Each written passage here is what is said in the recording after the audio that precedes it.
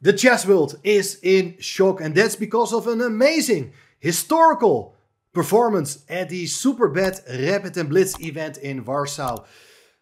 Magnus Carlsen is going into the final day 2.5 points behind the leader Wei Yi, who was having a great time, having a fantastic score. Magnus is not doing badly at all, but 2.5 points difference with only 9 more games to go. That is huge. Well, the key game of the day is the one between Magnus Carlsen and Wei Yi. Magnus, at the moment they are playing against each other, is only 1 point behind Wei Yi. So he's in a must-win situation in order to catch up with the Chinese leader. In this video, I'm going to show you this blitz game, 5 minutes per person, 2 seconds increment.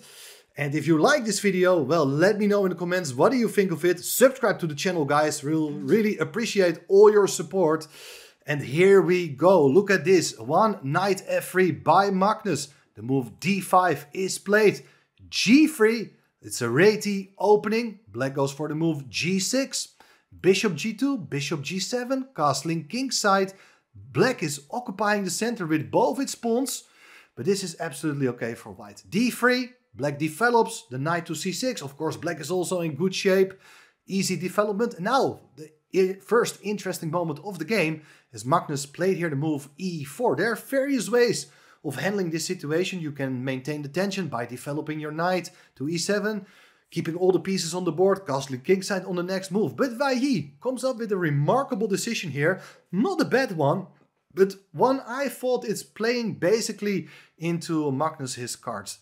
Black decided here to take on e4, and after that the d-file is open and the queens are coming off the board as well. But this is, normally speaking, the type of position Magnus really enjoys. Not a sharp theoretical battle.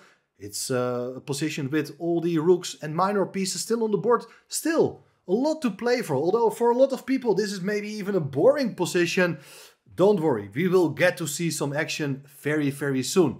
Bishop g4 is played, pinning the knight on f3. So black is intending to put a knight on d4 to attack the knight on f3 and make use of the vulnerability of the rook on d1. Therefore, c3, controlling the d4 square. Black goes with a knight to f6. White questions the bishop by attacking it with the move h3. Bishop goes back, and white really wants to catch that bishop. Plays here the move knight g5, intending to take it. Of course, black is not going to allow the trade of minor pieces. Drops back with the bishop to d7. White continues developing here himself. Knight to d2. Black goes for the move h6. The knight is under attack, has only 1 square to go. It goes back to f3. And here castling queenside is played. So far everything quite normal. I think black is also quite satisfied with the position. Objectively speaking, it's pretty equal. How should white continue here? Well, I like the next move, rook e1. So you do overprotect your pawn on e4. So you're preparing to move the knight away, maybe to b3, maybe to c4. So black plays the move bishop e6 to control this light square diagonal, so making it harder for the knight to come to a nice square. But another idea for white here is to improve that bishop from g2. It was not doing anything on that diagonal anymore. Now it's on f1 and looking for an opportunity to trade off itself, probably on c4 at some point. Well, first knight d7 is played, but Magnus doesn't want to exchange too many pieces here at this point. Goes for the move knight b3. So that opens up the path for the bishop, can be developed to e3. And well, also the knight. What is it really doing on b3? Black goes here for the move a5, intending to go a4 and kick the knight. Bishop e3. First the bishop comes to the center. a4 is going to be played, attacking the knight, and the knight goes back to d2. So finally, all white's pieces, they look reasonably active. And black should try to come up with a plan here how to approach such a position. Is this pawn on a4 useful, restricting the mobility of white's pieces, or is it actually a potential target? Well, difficult to say actually what's going on. Maybe an aggressive move like f5, changing the tension on the board, trying to generate some play in the center. But that's not an easy move to make at all. Here, Wei Yi, inspired by Magnus's play, also tries to improve its dark squared bishop. Here, the bishop is on its way to c5. And if bishops are coming off the board, well, black is in good shape. White doesn't want to cooperate. Played here, fantastic idea, b4. Controlling d, c5 square. And, well, there are even ideas to go bishop b5 at some point and try to win that pawn on a4. So white is about to make use of that weak pawn. Black captures en passant. Pawn takes back, so the symmetry is restored again with an open a-file for the rook. Looking for opportunities to target the black king. Bishop c5. So the bishops are going to be exchanged. White takes on c5. Knight takes c5. And here the pawn on b3 is twice attacked by knight and bishop. White goes for the move b4. Where should the knight go to? That's an interesting question. Not to b3. If you do that, knights are coming off the board. And white's plan is here to kick away that knight from c6. After which, after it goes away, the pawn on e5 is no longer defended and can be taken. So, instead, the knight goes back to d7, maintaining control over the pawn on e5. Knight to c4, so two knights hitting the pawn, and still b5 is a very annoying move to deal with. That means that black got to protect the pawn with the move f6. And that is another weakening move. We will soon see what I exactly mean with that. But more pawn moves you make, the more vulnerable these pawns will become. Rook a8 check. Almost made, but a knight can interfere. Knight cb8. And here Magnus playing very quickly this move. Rook a e1. No immediate threats yet, but potentially very dangerous with two rooks being connected. Looking for mating opportunities. But black offers the exchange of knights here. That seems to be a logical decision, but it does weaken the pawn formation. And maybe later on these pawns are becoming more vulnerable. What should white do? Well, white's pieces, they're looking pretty okay. But at knight on f3, it's not doing much. Where should it go? To the side of the board, attacking the pawn on g6. Black defends it with bishop f7. And here, classical technical style, knight g2. As after king c7, the knight comes to e3. Which is obviously a much nicer square from where it controls a lot of nice squares to go to in the next few moves. Still, if I were playing black here, I would think I need to control that knight with something like bishop e6. Remember this for your future games. When you have a bishop on 2 squares distance, it's neutralizing the squares from the knight to go to. So I think that is quite a nice technical move, but Wei Yi decides differently. He played here the move knight c6, offering the exchange of rooks. And now, big moment in the game, because should you exchange rooks or not? Well, you can take on d8. Was not played in the game, but let me show you this. If you take back with the king, it's rook a8. You're losing your rook. That's not a good idea. If you do take with your rook, which is the most obvious move, trying to control the open file, well, then there's knight g4, and both your pawns are in trouble. This is what I mean with weakening pawn moves. So white would win a pawn in that case. So, missed opportunity. Both players overlooked this plan. Rook back to a3 was played. Magnus wants to play with all rooks on the board, which offers him better prospects fighting for the initiative. But swapping the rooks was a more concrete idea, winning a pawn. Rook d7 played. Here you may still consider going back to a8, trying to initiate the exchange of rooks. Knight g4 is much less impressive because the pawn on h6 is defended and black can even strike with a move like f5. So, different plan. White played here. Nice technical move.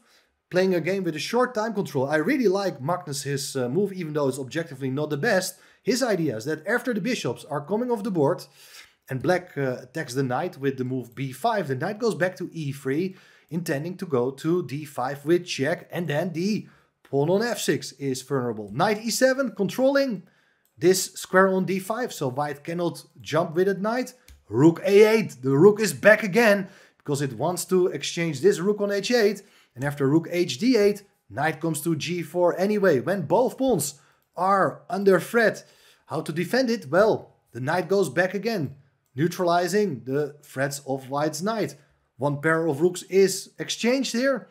Rook takes d8. Now the king comes in. The king is ready to come to e2, attacking the pawn on c3 is not a problem. You can always defend it with rook c1 and the king will come to the center very soon. Black kicks the knight away. With h5, the knight goes to e3. So it's about to come back to d5, therefore knight e7. And still looks like everything is under control. White goes king e2.